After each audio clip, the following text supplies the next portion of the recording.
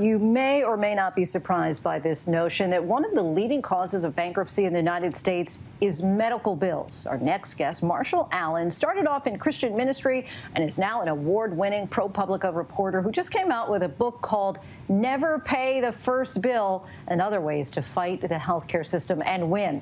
It's a step-by-step guide to show what consumers and employers can do to navigate the healthcare system. Marshall, first of all, thank you so much for joining us. The title of your book is Never Pay the First Bill. I don't think you're suggesting that people shouldn't pay their bills, but what are you encouraging your readers for as far as when they receive that first bill in the mail? What should they do? Well, Americans call the cost of healthcare their number one financial concern year after year after year, and it's only gotten worse. And the dirty secret that everybody knows within the industry is that the high cost of healthcare in the United States is not really justifiable. What we have is a system that's filled with administrative waste, filled with squandered spending. And so the system keeps taking more and more of our money every year and blowing it and then demanding that we pay more. And working Americans are really hit the hardest. So I'm certainly not saying that we should not pay our bills, but the principle in the title, Never Pay the First Bill, is that we should never pay the first bill until we have scrutinized it to make sure that it's accurate and to make sure that we have carefully looked at it to make sure that it's priced fairly. If you talk to experts who review medical bills for a living, they'll tell you that most medical bills contain some kind of an error. And so in my book, I show step by step how you can get an itemized medical bill, how you can look up the billing codes, how you can look up the prices to see if the bill is accurate and priced fairly, and then how to contest that bill if it's inaccurate.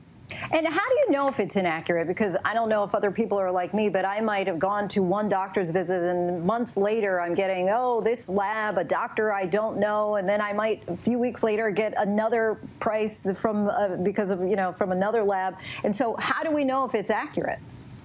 Well, it's obviously really confusing, and we've been paralyzed by this complexity of our healthcare system. So the first key is to get an itemized medical bill. When you go to the grocery store, you get a receipt and it has a price of all the items that you purchased. When you go to the hospital, make sure they give you an itemized bill so you can check and make sure that the services that you're charged for are actually services you received.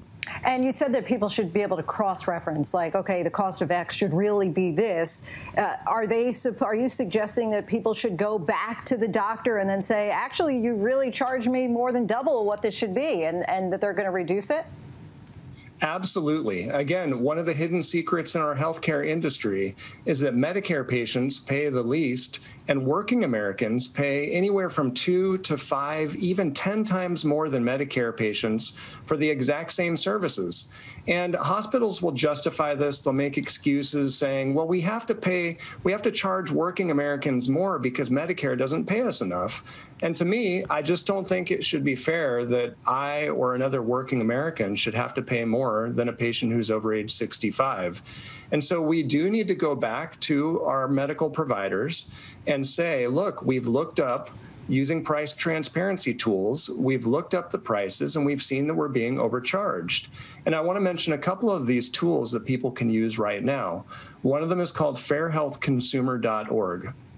If you have the billing codes and the description from your itemized bill, you can go to fairhealthconsumer.org and you can type in the billing code and the description, and you can look up what insurance companies are paying for that service in your community, in your zip code. Also, the federal government now requires hospitals to post their prices on their websites. And if your hospital is not doing that, it is not compliant with federal rules. Some really helpful information there. According to Families USA, the pandemic has left nearly 5.4 million Americans uninsured, contributing to mounting medical debt. What's the first step for those Americans who now find themselves struggling because of unexpected medical costs? The number one most important thing you need to do if you're getting chased by a medical debt collector is contest the debt in writing. And I have a template that you can use in my book. I have a template. You can fill in the blanks, and basically you have to notify that debt collector that you're contesting their right to pursue you for that debt. Even if you think you might owe that debt, My argument would be that you're probably getting overcharged and there are probably errors in that bill. Let's say you've established that you do owe that money, and then you need to come to an agreement with that debt collector for a fair payment. And that fair payment should be much, much less than the sticker price of your debt. Remember, these medical bills are inflated. The sticker prices are way higher than what that medical provider would accept. And so I talked to some experts in my book to ask just how far off that sticker price should we be going for. They recommended 15%. So in other words, you should be looking to try and get in the neighborhood of an 85% discount from that medical debt collector if that debt collector has purchased your debt from that hospital that's pursuing you for payment. So I really encourage people to think everything is negotiable in the healthcare system. Always ask for a better deal. And then the third thing with medical debt, do not enter an agreement that you can't fulfill. So if they want to pressure you to get on a monthly payment plan and you think you're not going to be able to afford it, don't ever get into an agreement with a debt collector that you can't fulfill, because then if you default on that, they're going to come after you for that full price. So just tell them, I'm really sorry, I don't have the money to pay you. If you could reduce that amount and discount it enough, it could be a win for me, and it could be a win for you. We thank you so much for all of your insight and wisdom there, Marshall. Never Pay the First Bill and Other Ways to Fight the Healthcare System and Win is out today. Hi, everyone. George Stephanopoulos here. Thanks for checking out the ABC News YouTube channel. If you'd like to get more videos, show highlights, and watch live event coverage, click on the right over here to subscribe to our channel. And don't forget to download the ABC News app for breaking news alerts. Thanks for watching.